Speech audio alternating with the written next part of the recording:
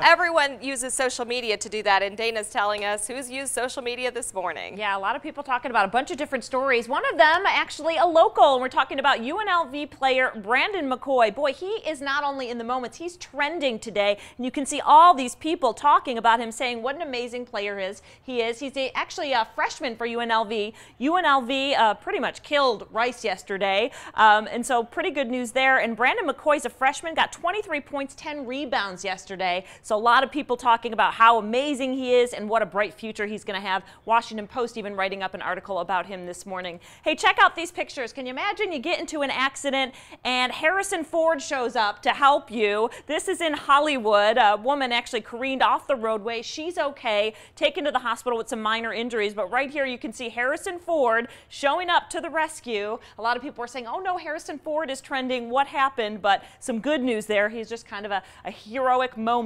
as usual. Well, this is a little hard to watch. This is the Victoria's Secret fashion show, and yesterday Chinese model Ming Zi, she took a little slip there on the runway. Here we go. Let's show you the video. You can see her strutting her stuff there, and then, yeah, it gets a little tricky.